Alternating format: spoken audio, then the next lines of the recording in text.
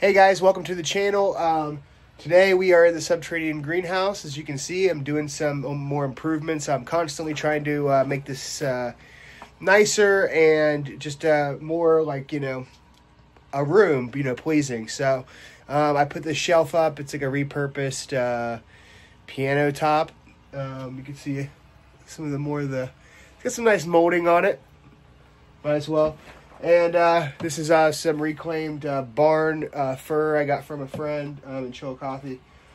And I've got my bay plant right here, rosemary. The citrus is down here, you can see, doing well. These are doing well.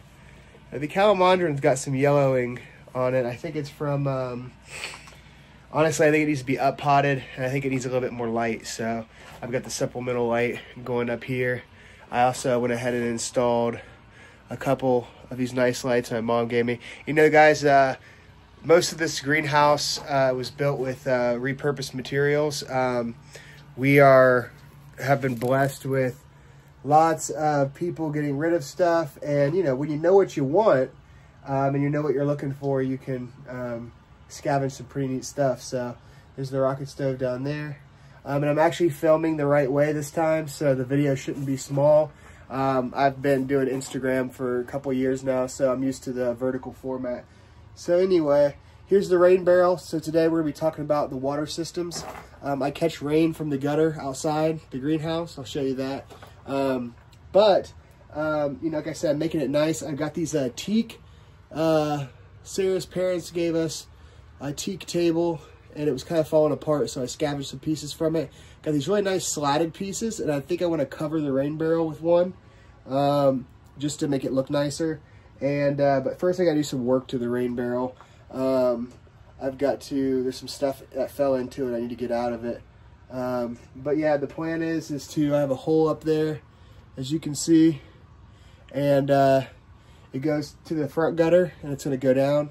And I need to create an overflow system to connect to the IBC tote that's around. So I'm going to take you outside and kind of show you some more stuff here.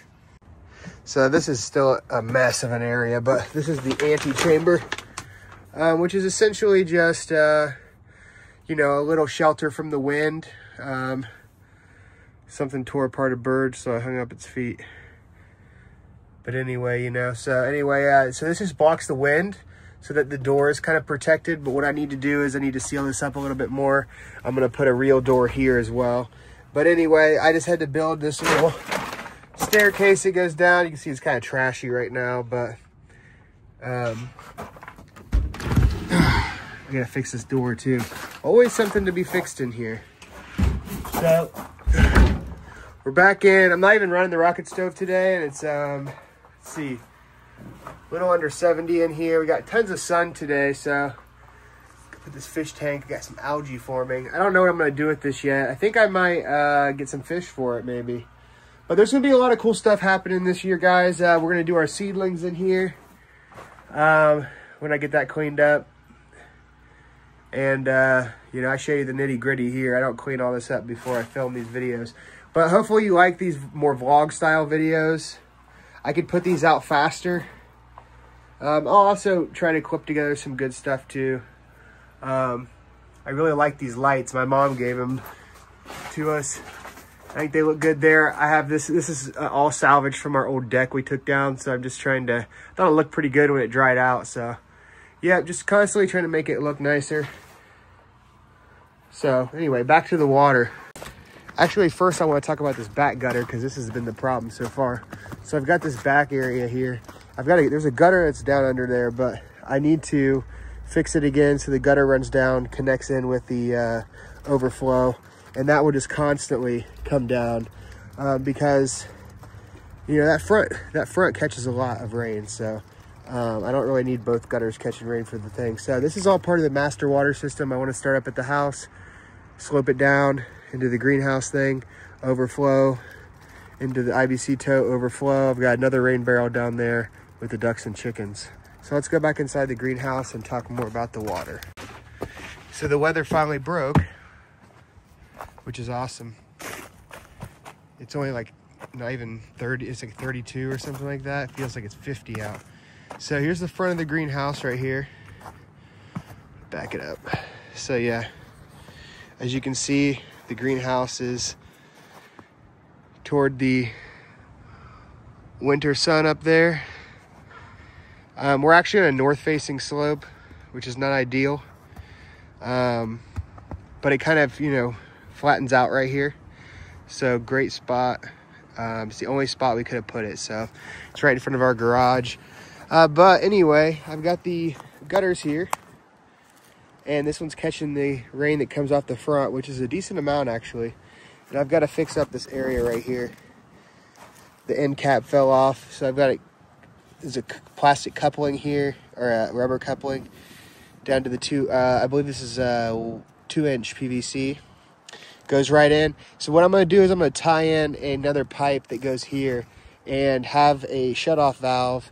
So when the greenhouse rain barrel gets full, I can shut that off. And I'm going to put the overflow going down. Here's the rocket stove behind the greenhouse. It's going to go behind here. It's going to go down beside the garage. Sarah made that pretty cool. And then here's our IBC tote, which is 1,000 gallons, or 1,000 liters. I think it's 300 gallons actually. So yeah, so I just made this stand for it. And what I want to do is I want to run the PVC down, put a hole right there, and put a sump pump there, and it's going to go up. And when the sump gets full, it'll pump it up here. You can see I've got that galvanized bucket that's putting the water in right now. This thing fills up pretty well. Let's see if it's still frozen.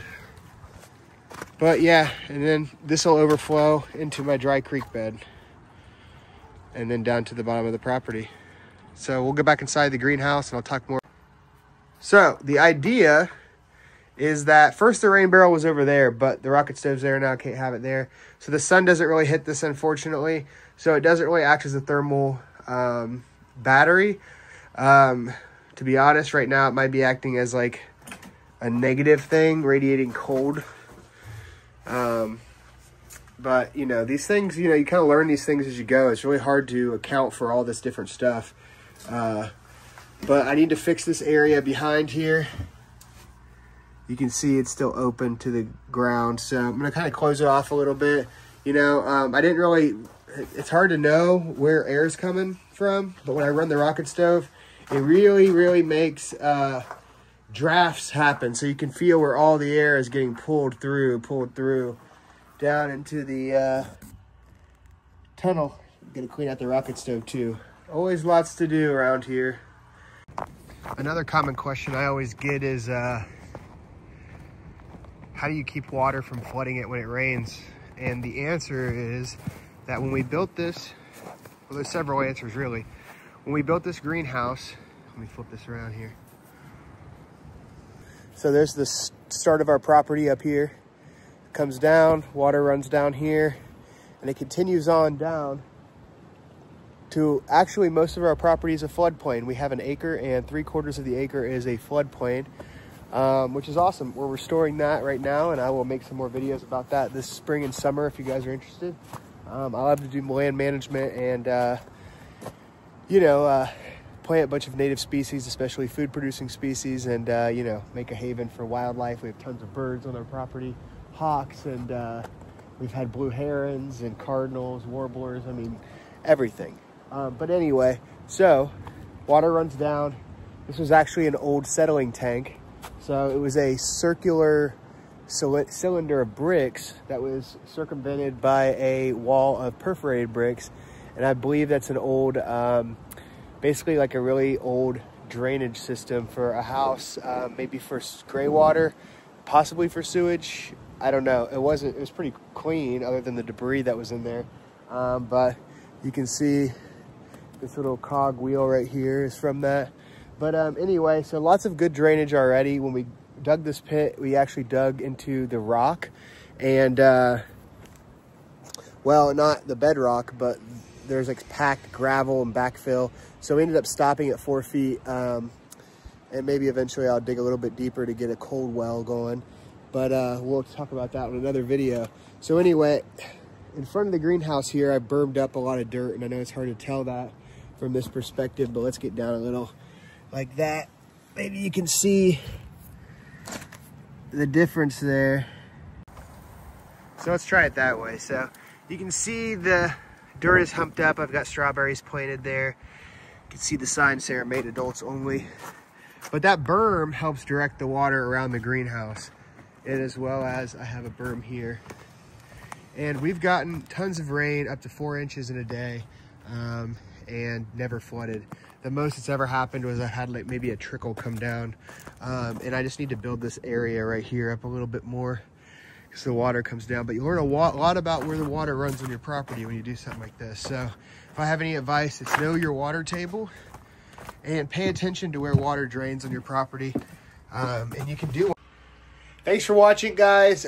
Tune in next time because I'm doing a lot of cool stuff with the rain barrel here. I've got a lot of kind of like, you know, weird stuff I got to do with it. So I'm going to film all that. And then next time, maybe in a couple days, I will have a video out on how I connect the rain barrel and do the overflow and all that kind of stuff. So thanks for watching. Like, subscribe, whatever. And see you next time.